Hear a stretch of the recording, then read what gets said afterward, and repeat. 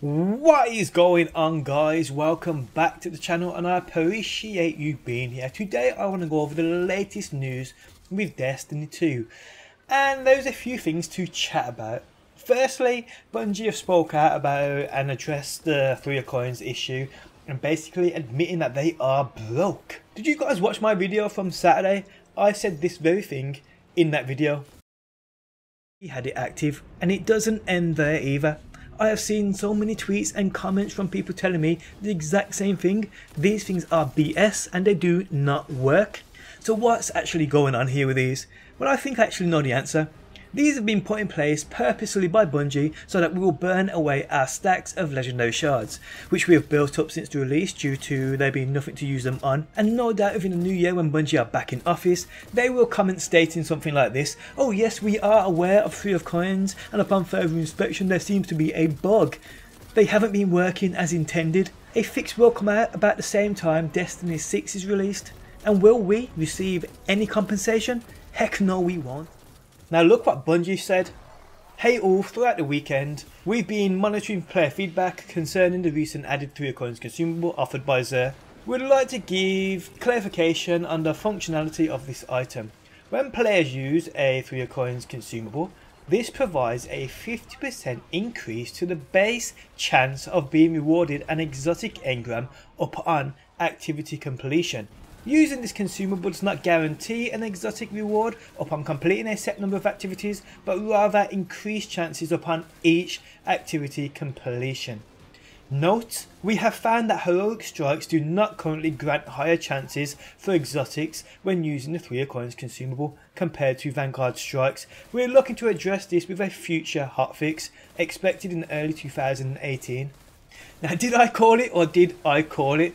So where's the compensation? Oops, there's not going to be anything. Nowhere in this does it mention anything about all the legendary shards we've wasted basically on these 3 coins that don't work in heroic strikes. Let's go back and actually see what they said again.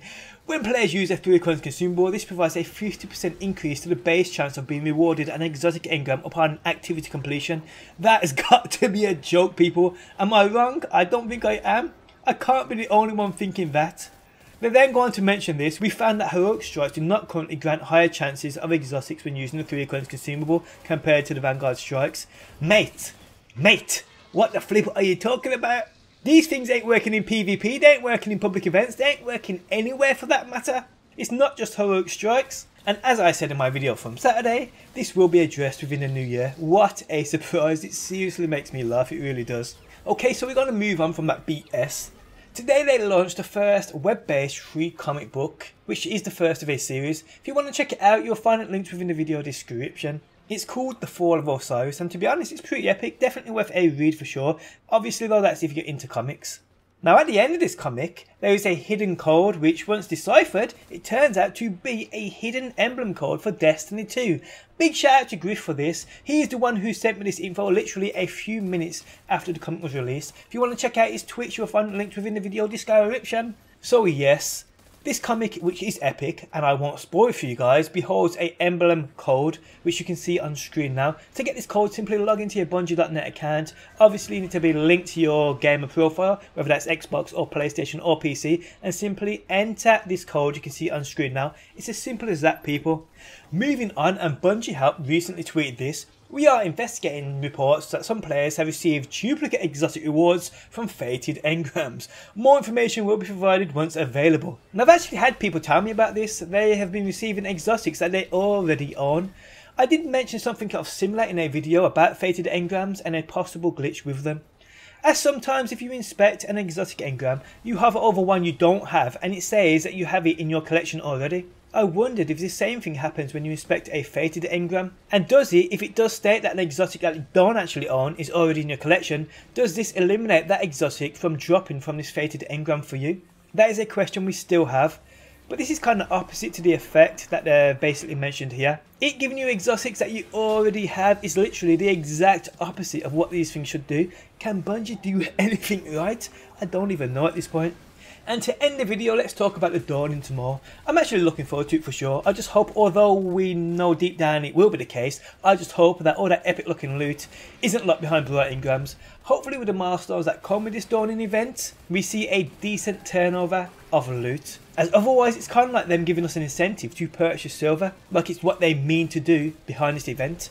If they only allow us to get certain items, yet the rest are locked behind a paywall, that is truly scummy. And if they do, people, you know I will call them out on it for sure. Because as much as I do love this game, I ain't going to be sitting here kissing ass when they're trying to pull covers over their heads. You can count on me for that for sure. And on that note, guys, I am out.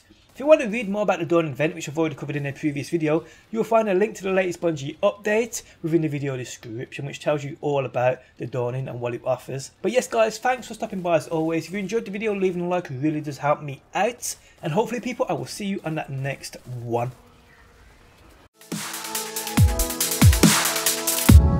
Always in the wrong, knowing where we stand, but you and I will carry on. We never get it right.